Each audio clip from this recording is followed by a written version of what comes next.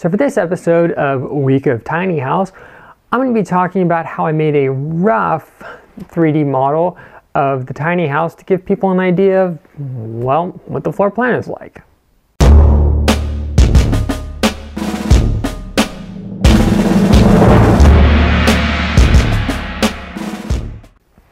So like I said in the intro, this is a rough model of the tiny house. I intentionally did not freak out about making every dimension perfect, making it a perfect model. I am definitely going to go back next time I'm down there and be a bit more accurate about things, but I mostly just wanted to get a model out there so that way if people are curious about the floor plan, the proportions of, say, the kitchen sink to the table to the overall living room area, it would give people a better idea of the size of the tiny house than what photos or videos can do because of distortion and just the angle. And believe me, when you see it on camera, it does not look the same as it does in real life. In real life, the living room area and the loft area actually feel way bigger than they do, which normally trips people up when they go in there like, what? This thing's actually bigger than I thought. This is really cool. Has to do with the way the video shows it. So while I was able to get most of the windows drawn in there, I sadly ran out of time working on the loft windows. I got started with that. My sister's like, oh, okay, time to get filming. Then we filmed, went and got lunch. I edited, helped my dad out with some stuff. So sorry if the model's not perfect, but I figured something was better than nothing.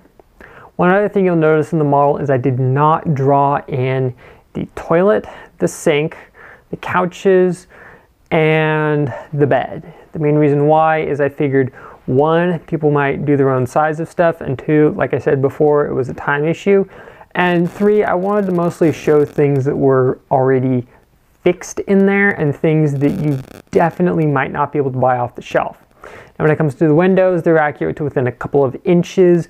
I figured being that the windows are what I would consider one-off, being that they were literally display models that you would see at your local home improvement store that you go, oh yes, I like this window. Can I please buy 5 of these in the full size? I mean, literally that is what they are. So I consider them more one-offs. The dimensions on them are not perfect. I just roughly got them in there just to give an idea of where the light was coming in and things like that. So definitely in the future, I'm going to try and make the model more detailed, say draw on the approximate size of the sink itself and maybe draw on the shelving.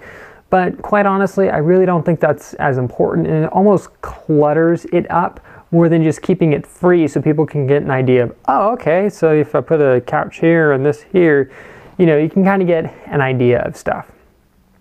For those of you who don't have Fusion 360, don't know how to understand it, don't freak out.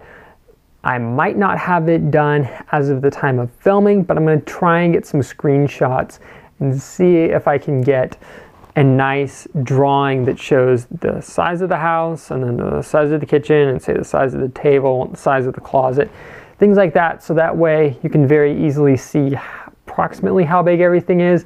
And say you do want to build your own tiny house, you could use these dimensions to, say, lay out the design on your front lawn using stakes and string, giant sheets of butcher paper inside a warehouse. I don't know. You know, if you guys want to get crazy with that, feel free.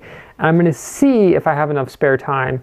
And this is no promises, but I want to try and work on this eventually, is making a 3D printable model of the tiny house with various components that you can pull off, such as the roof, the loft area. So if somebody really wanted to 3D print one to really get an idea, you could go ahead and do that. By making it in multiple pieces, you can almost use it like a kid's toy set. You can pull things out to gain access and things like that. So I hope you guys will enjoy this model and find it interesting. As always, if you have questions about the tiny house, please leave them down below.